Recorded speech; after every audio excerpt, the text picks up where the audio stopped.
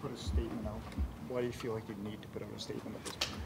Yeah, at this point, it's not about me. I mean, I've always wanted to keep this kind of thing confidential, and I've always, right from the beginning of the season, when the season started, I just wanted to focus on hockey and focus on the team and winning games and trying to lead this team by example and not let this be a distraction. And that's why I kind of released a statement where I just want to people to respect my privacy and my choice to keep this confidential and private.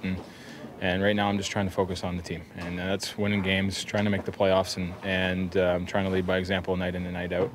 And I feel bad for my teammates having to hear all about this in the media, and I don't want it to be a distraction, so I apologize to them. And for me, it's just focusing on winning hockey games here. Has it been difficult for you and your family and your parents to be front and center like this every day? Yeah, I mean, obviously it takes a toll.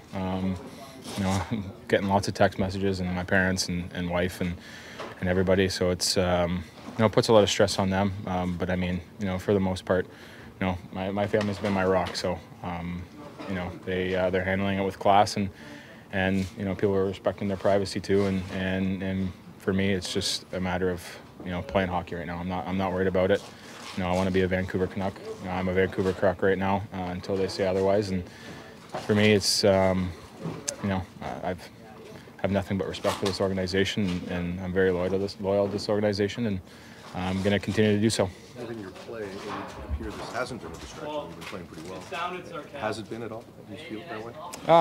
Yeah, no, I'm just trying to go. Like I said, I've tried to put it in the back of my mind and just go and play and try to lead this team to the playoffs and do whatever I can to help the team win, and try not to let it be a distraction. And so far, it's been good, and I'd like to get some more wins behind it, of course. And we're going to start off by doing that again against Calgary here tomorrow night.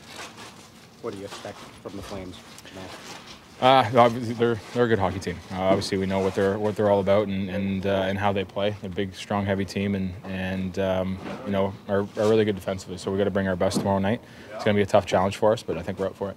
See what happened to Chris Tanev last night? What goes Yeah, no, I know. I'm scared for him. I sent him a text last night, and he said he's doing a lot better, and he's obviously feeling better. So I'm happy he's going to be okay, and hopefully he'll get back in the lineup soon.